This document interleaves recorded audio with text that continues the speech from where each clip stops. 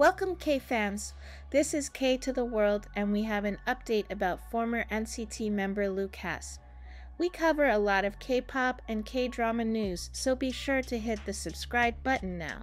A recent fan meet held by Lucas has generated a buzz online.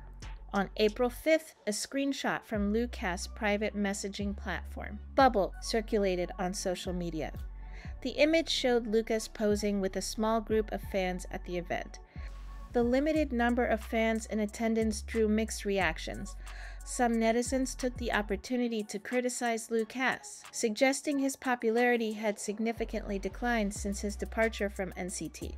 Comments like, "I'm more surprised he still has fans," and "there are more NCT members than people in that building," reflected this viewpoint.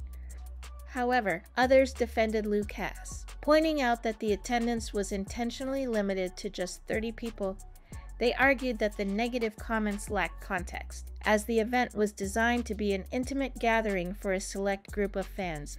Supporters highlighted that Lucas personally selected the attendees and only took photos with those who were comfortable participating.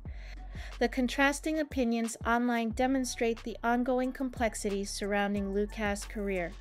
While some fans remain dedicated, others continue to hold reservations following the controversies that led to his departure from NCT.